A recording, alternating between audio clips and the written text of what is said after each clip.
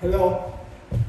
I want to thank you, Lord God, for getting me out of Vietnam on the last airplane, for the student going to France, and He has brought me to Texas.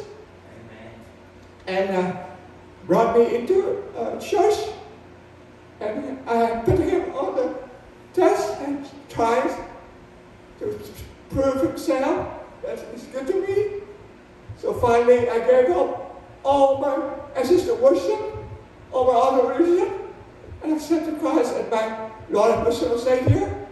And He had lead me on a journey by faith. I had prayed for my mom, my dad, and my brother to be healed of, mom and dad healed of lung cancer, brother healed of prostate cancer, and I prayed for my uncle, who was a colonel in the army.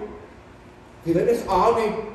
He was on the deathbed, and he was in a veggie state, and I laid on him and prayed, and God just brought him back to life.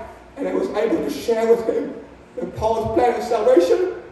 And after he repeated the prayer with me, when his son was at his bedside, and he did not pray the prayer, but he did not accept the Christ.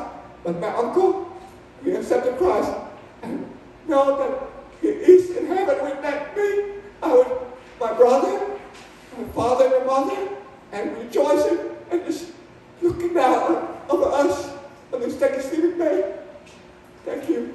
Amen. Amen.